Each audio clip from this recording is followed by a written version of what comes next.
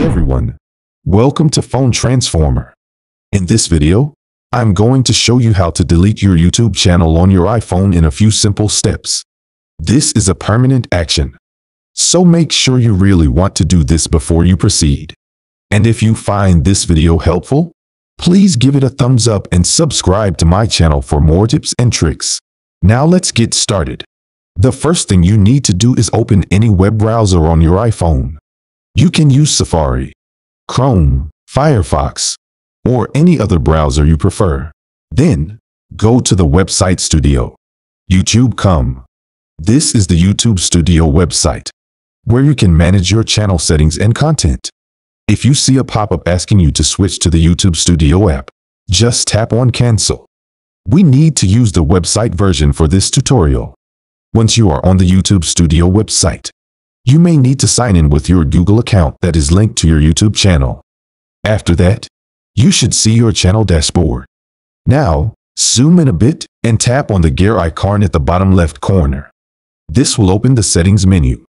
In the settings menu, tap on Channel. This will show you some basic information about your channel, such as your name, description, keywords, and so on. Then, tap on Advanced Settings.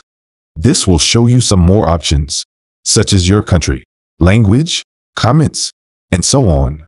Scroll down to the bottom of the page and tap on Remove YouTube Content. This is the option we need to delete our channel. You will see a warning message that says removing your YouTube content is a permanent action. Please be careful. Tap on I understand. Proceed. Then, you will need to enter your current YouTube password to confirm your identity. This is an extra security measure to prevent unauthorized access to your channel. After you enter your password, you will be taken to a page where you can choose to either hide or delete your YouTube content. Hiding your content means that your videos, playlists, comments, and other data will be made private and invisible to others. But you can still access them yourself.